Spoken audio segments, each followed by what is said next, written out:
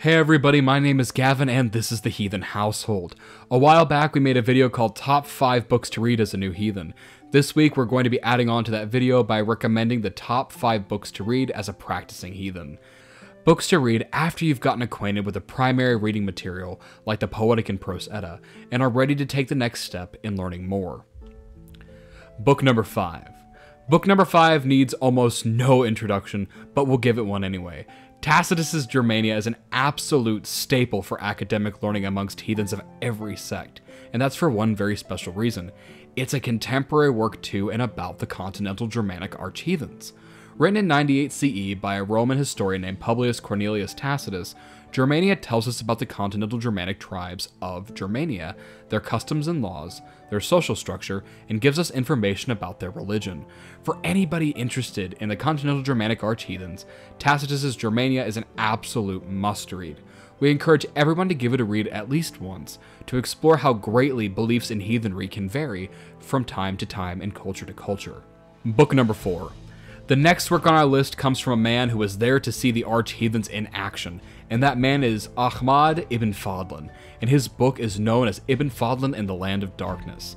Originally a journal of his travels written in and around 922 CE, Ibn Fadlan details for us the practices and the culture of the arch-heathen peoples known as the Rus. Ibn Fadlan gives us some of the most fascinating accounts of cultural practice, and perhaps one of the most famous burial rituals in any written source. And his account was so famous that it was used heavily in the 1999 movie, The 13th Warrior. This amazingly objective account of an arch-heathen peoples by an outsider also provides us with some of the most interesting religious rituals, showing how the arch-heathens interacted with the gods outside of the 3 major holy days. Book number 3.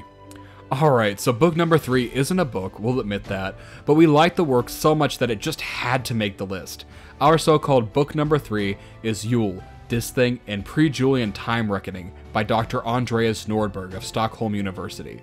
There is no better source for understanding how the arch-heathens recorded time than this paper, which makes it an absolute necessity for anyone wanting to practice our holidays on the correct days. This paper, lamentably, is in Swedish. That being said, from page 147 on, there's an adequate summary of the work in English for all of our English-speaking viewers. Book number 2. For book number 2, we're going on a trip, not down a highway, but on a road to hell. Road to Hell by Hilda Ellis Davidson is one of the best academic works for understanding the arch-heathen mindset in regards to death and the afterlife.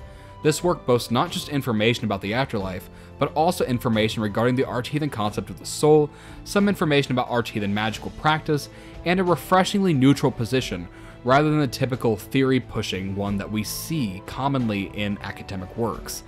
We highly recommend this book to any heathen looking to make sense of something as complex and sometimes contradictory as the arch-heathen afterlives. Book number 1.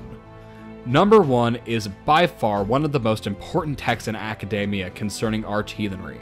If you're trying to truly reconstruct arch-heathenry and are interested in gaining a deep appreciation of the social lives of the arch-heathens, number 1 is an absolute must-read.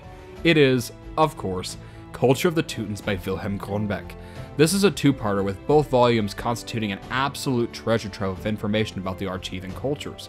From Frith to information on the gods, this book cannot be overlooked.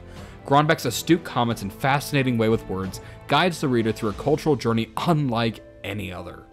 And that's been our top 5 academic books in heathenry. What would you add to this list? If you've read some of these works, what do you think about them? Drop a comment down below and let us know. Don't forget to like and subscribe for more informational content like this. My name is Gavin. From our heathen household to yours, we're hoping you have a wonderful day and a very happy Segerblot.